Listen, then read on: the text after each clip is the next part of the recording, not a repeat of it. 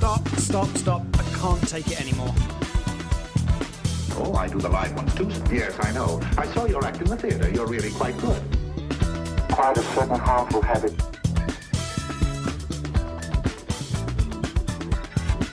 Stop it now, I mean it. Yeah.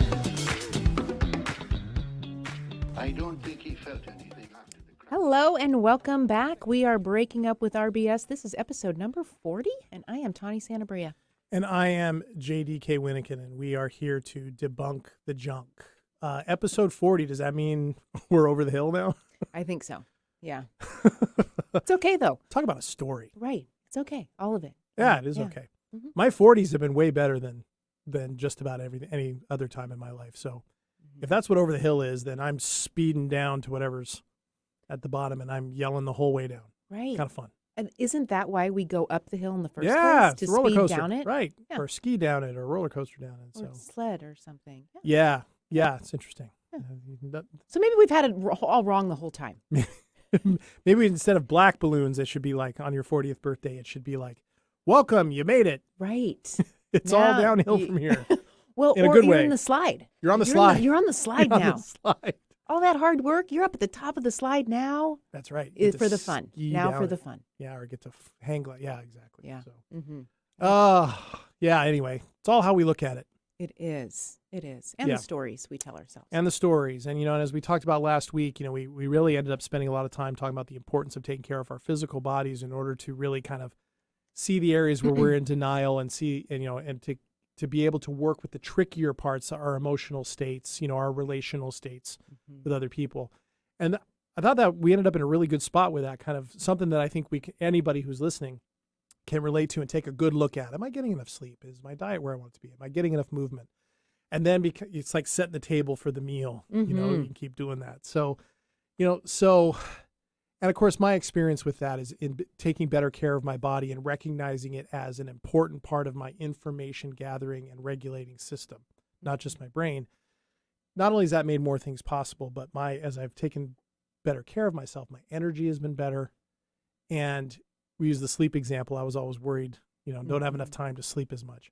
My productivity has gotten up, even though I'm awake fewer hours. Isn't that amazing? It is. Yes. I love that. It is. And it seems like when I say it now, it seems like such an, obvious point. Well, yeah, I get better sleep, but it was easy to do. It snuck up on me, and it became a habit for years for me to stay up too late and not get enough sleep. Yeah. Well, we've been conditioned to think that time management is the way in which we need to run our life to get the most out of our life. Right? Yeah. And time is a real thing. It is. Certainly. So It is. Of course. And it puts limits on things, right? You can't do everything you want. Totally. certain day. And having some management of time is probably important. Yeah. Yeah. But focusing on that or prioritizing that without really focusing and prioritizing energy management is only going to get us so far. Okay. I think we just found what we're going to talk about. Okay. So let's talk about energy management as opposed to time management. Like you said, time management, it is required in certain things. Like in our jobs, we have time management. We have deadlines. We have projects. We have to, we have to do several things within a given day, maybe not just one thing. It matters. Spending time with our family, quality time, spending time paying our bills, whatever. Yeah. Right. Those all happen in a structure of time. Right. Right. And the time is external to us. Energy is not. Oh, I like this. Right. So as we try over and over and over again to fit ourselves into the hours of the day, okay, theoretically it makes sense that I should be able to do this for between 8 and 9, do this between 9 and 10, do this between, and we give no acknowledgement to our own natural energy levels or the amount of time that we slept the night before. Right. Right. And then what happens is when we do that, so we do this, right? We put ourselves a schedule, and theoretically, conceptually, we think, yes, I should be able to do this. Yep. And then I'm going to be more effective and more productive. And then I'm going to meet, success straight in the eyes.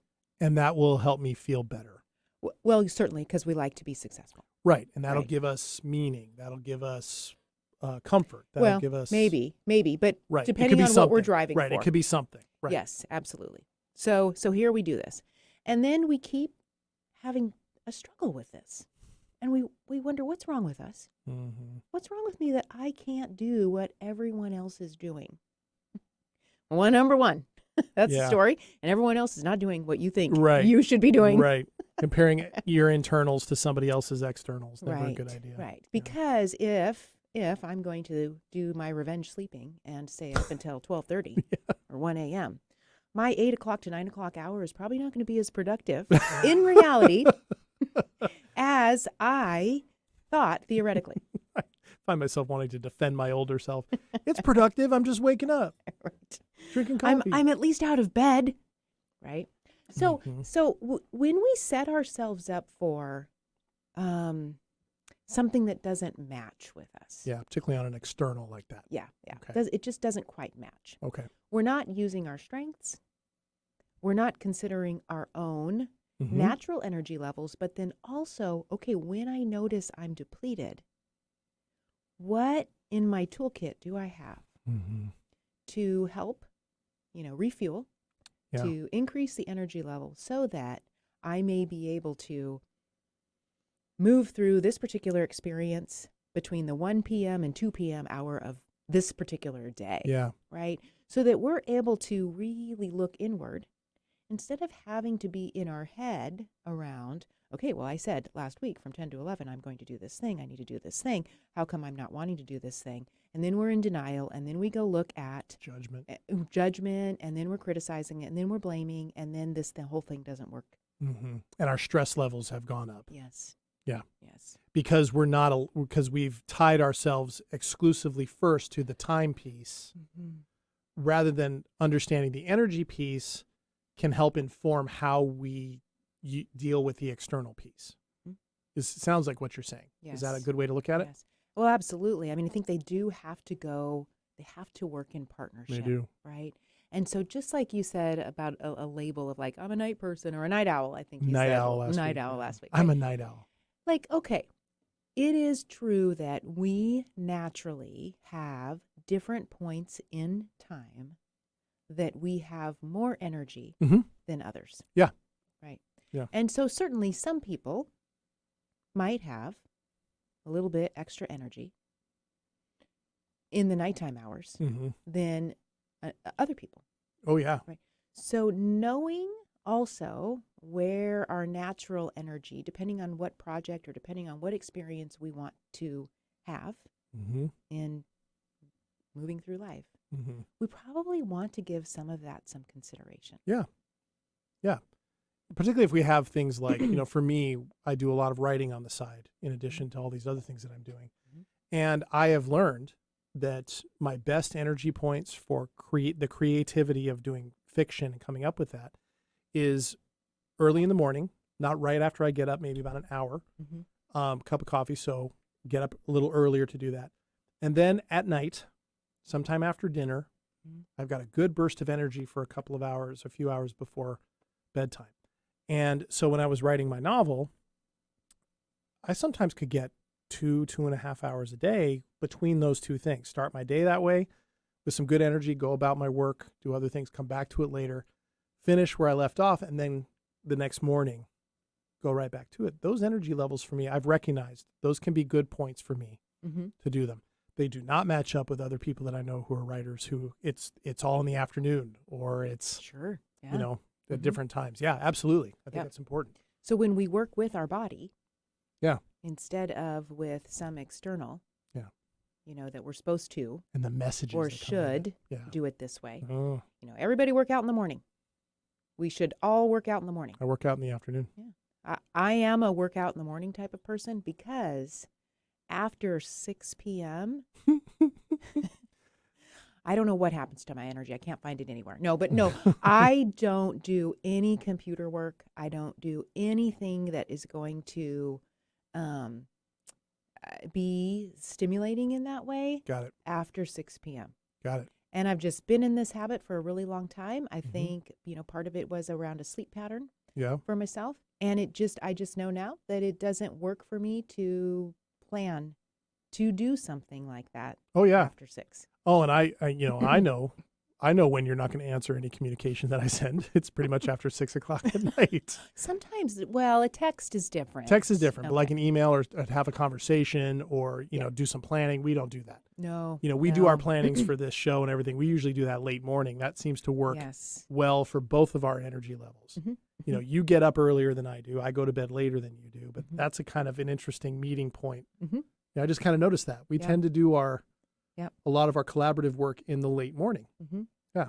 Mm-hmm.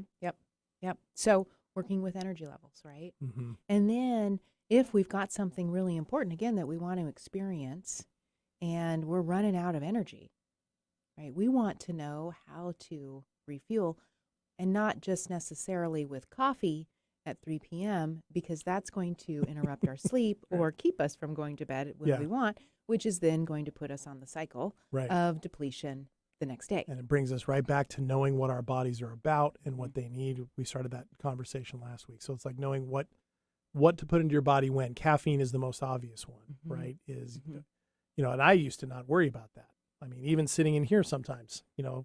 recording, I'm like going, Mhm. and that's not the best thing. But it can be other things too, right? It's one of the reasons why certain foods may not sit with us late at night that do okay earlier in the day. Absolutely. Absolutely. And sometimes, any kind of like light movement Yeah. will wake us up. Yeah. Water could help Mhm. sort of refuel. Mm-hmm. Sometimes we do need to have a snack. Yeah. Sometimes a conversation with somebody Yeah. could help us refuel. Yeah, I just saw a study the other day that said reading the chapter of a book in the morning can really help you settle in emotionally and connect to your creative energy throughout the day for problem solving, and doing some at night before you go to bed. Stuff that's entertaining, that stuff that you connect to, stuff that might be helpful, can be really good for your health. Makes sense on some level. Mm-hmm. Yeah. Yeah. Absolutely. Absolutely. Hmm. We're having an embodied experience. Yeah. Yeah.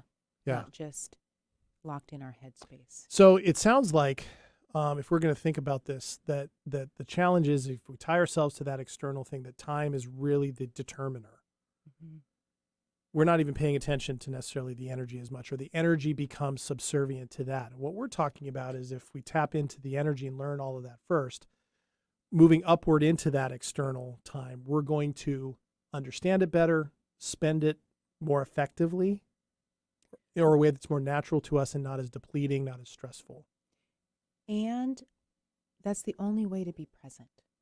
Okay. If we are locked into time management, we don't have to be present for that at all, It's true. right? And we've been locked into time management. I mean, that's what I learned. Yeah. I mean, Me too. so, and I'm over 40. Me too. So I'm We're like, on the slide. I'm like, yeah, but I think I'm quite a bit ahead of you. But anyways, whatever. That's another. It's okay. It's okay. I'm okay with. But I don't remember ever learning something different. Yeah. Than manage your time. Yeah. Schedule your time. Stop wasting time. Yes. Stop wasting time. That is a message Be on that time. we get. Yeah. Be on time. You don't have time for that. We don't have time for this.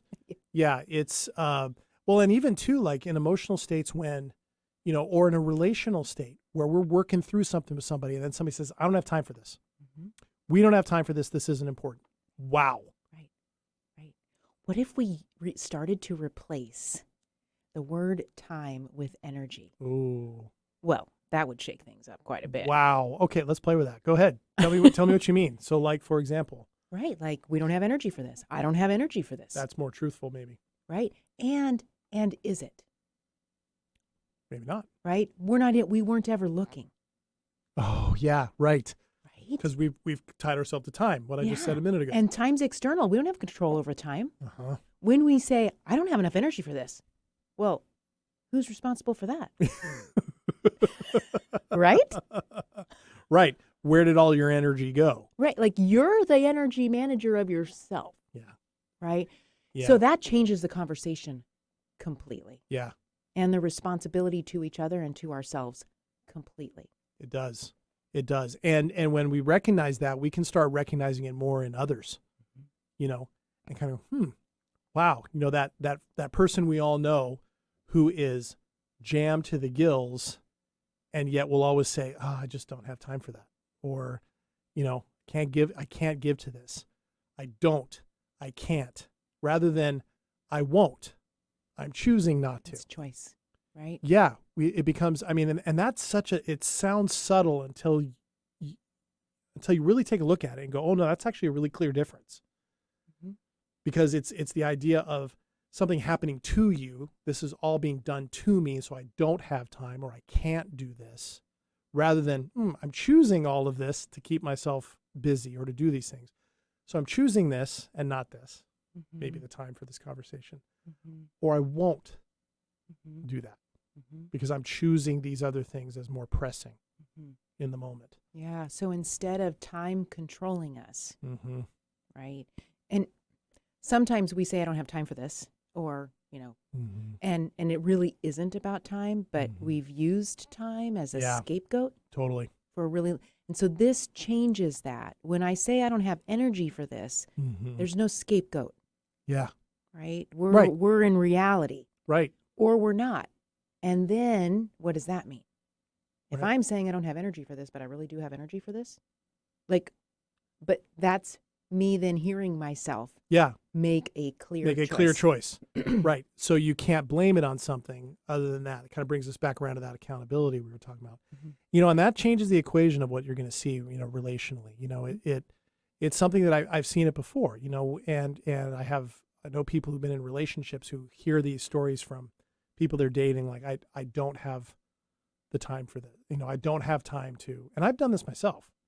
I don't have time to give more. When I started saying, I won't give more than this, to whatever it might be, because I have these other things going on and I'm choosing, that's my responsibility. Somebody may not like it, Mm-hmm. but at least I'm being honest that this is my choice, Mm-hmm.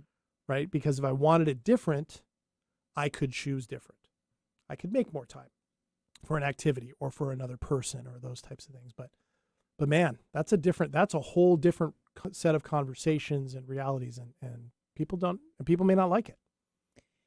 And I think people aren't necessarily used to it. I mean, That's again, true. I don't know that we've all been conditioned to focus on time. So I think if over time we were Mhm. able to come at reality in life from a real place, Mhm. right, and speak to our own responsibility for ourselves in the sense of working with our energy, Mhm. I actually think people would like that. It's more empowering, really. It is. I know I've come to prefer it, being on the other end of that. I have friends who are very good at making that distinction clear. Like, I'm choosing not to do this. I would like to, I'm not going to, because I have these types. I actually appreciate that more. Mm-hmm. It also challenges me to really ask myself, am I accepting that person for who they are? Am I wanting something from them that I'm not expressing? You know, it asks me, I ask myself better questions about how I'm showing up and also what I'm wanting. Do I want to express a desire or something like that? I find it's just much more honest. I've come to really appreciate it more, because the rest just feels like I'm not getting the real story, that I'm being sold a bill of goods or something. Does that make sense? Yeah. Well, anytime that we're not, I think this goes back to transparent, right? you go. Anytime we're not able to be transparent with each other or Mhm. not willing to be transparent with each other, Mhm. we're in denial, where there's scapegoats, there's confusion, there's disconnection, there's Mhm. protection, all of the things that make relationships and being with each other Yeah. much more challenging. Yeah, I got the image of a little kid having the tantrum, swinging the arms, swinging around, trying to keep everything at bay, Mm-hmm. except, you know, where the loss of control is right in the middle of themselves. Mm-hmm. You know, it's interesting. Yeah, that's it. That's a whole We don't talk about it. That whole idea of replacing time with energy. Man. Yeah. It's quite a challenge. That would be something, wouldn't it? It would. It would. I wonder what that would do in terms of all of our conversations. They'd be more honest. Mm-hmm. We'd have to take a look at ourselves because we'd be recognizing choice more than external. And we would have the experience of seeing other people more clearly.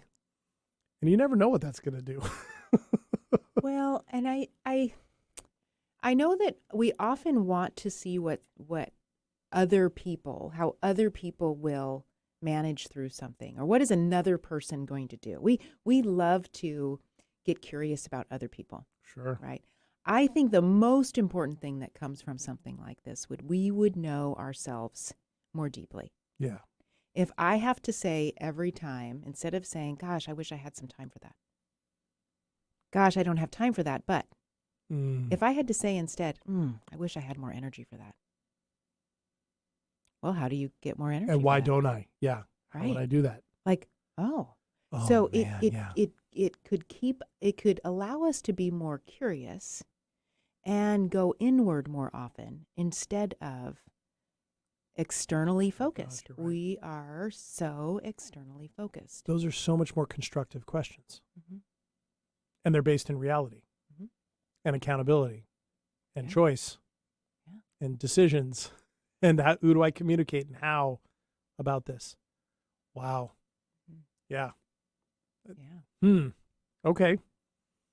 Always bring it back to ourselves. I know. So that's the homework or the challenge. If somebody wants to take that on, really look at that use of time, replacing that use of time or that word time with energy. See what happens. Yeah. Like an experiment. The experiment. Yeah. It kind of changes the equation in some ways. It is, this happens quite a bit on this show where a term that we just use or a word or a notion, a concept that we just accept as a given upon just a little bit of scrutiny shows its limits at best, and at worst, its detriments. There's so many of them, those labels, right?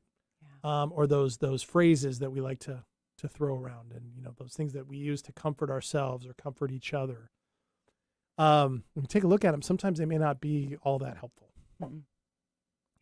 Yeah. Which brings me back around again, asking yourself those questions first, and then suddenly the landscape begins to change because things are looking different when you're asking those questions. Right. Like if you think about the more you know yourself, like truly know yourself, not all the BS stories about yourself, right? The more you know yourself without the BS stories, the more you naturally will understand and know another person. Yeah. Because that's where we are connected. That's where we actually relate on a human level with each other in connection. Yeah. The BS stories just keep us disconnected and protected. We can't know another person if we are stuck in or an expert on our own BS stories and we continue to believe them. Right. We're not going to know another person any better. Right. We're going to be really interested in another person because those BS stories have us comparing ourselves to other people. Right. So we're going to want to know what another person's doing to make sure they're in line with it a little. Right.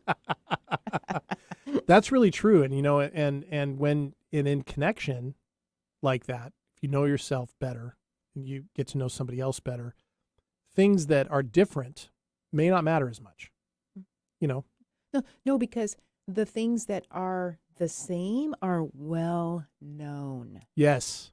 Yes. Yeah. And those connection points can be really deep. And we're talking about any kind of relationship, right? With that. Yeah, that's really true. And in my own experience, it has helped me as a result, be more curious, to be more open, accepting of other people's differences rather than wondering how they measure up to me. How well do they do things like I do? It's gotten me away from the assumption that I've had, and I think many people have, if ever more people believed like I did, acted like I did, we'd be better off. It's gotten me away from that. And and I've enjoyed the variety of all of that.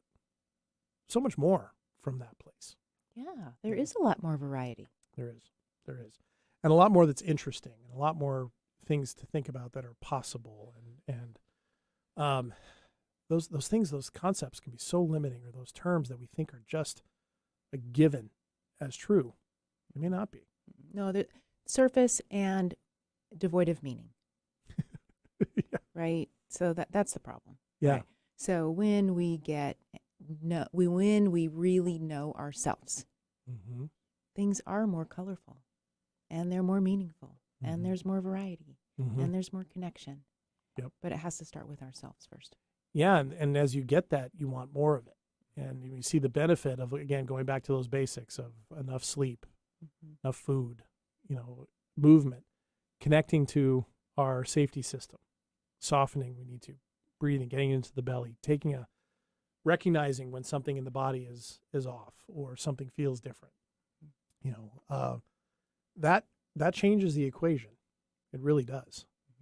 And that's why, I mean, it really is like a fundamental set of building blocks, right? Go back to the body, Mm-hmm. and everything follows. We can't say that about the head. And that's that's where energy management and time management are different. The head is all about time because that's all it needs to consider, right? The body, if we're going to be in energy in a state of being concerned about energy management, we have to get into the body. We have to know the body. We have to take care of the body. Yep. And then when we do that, we get the BS stories out of the flow of all that, and that flow is at least more honest. Yeah, absolutely. And I think more engaging and more rewarding and more everything. Yeah. More of what we want it to be. Absolutely. Life Awesome. comes easier. Yeah, absolutely. All right. Energy versus time. Well, everybody test that out and see how that goes. I know I'm going to. I think it's pretty cool. So thanks for that. That was a fun thing to talk about. Yeah. Thanks so much for all of you for joining us. If you joined us live, thanks for doing so. If you've signed up for the podcast, thank you for that too. And thanks for leaving us comments. Reach out to us either at our Facebook group, Breaking Up With Our BS, or via email, buwobsthepodcast@gmail.com. Check out Tawny's 6-week mastery course at integratedgrowthcoach.com, and you can get involved in that and see how this works for you at your own pace. And we got more stuff coming eventually, don't we? We do. Always. Always. All right. So we'll be back next week with even more things to talk about on this front. So until then, I am JDK Winnikin, and that is... I am Tawny Santabria. And we will see you next time. Thanks, everybody.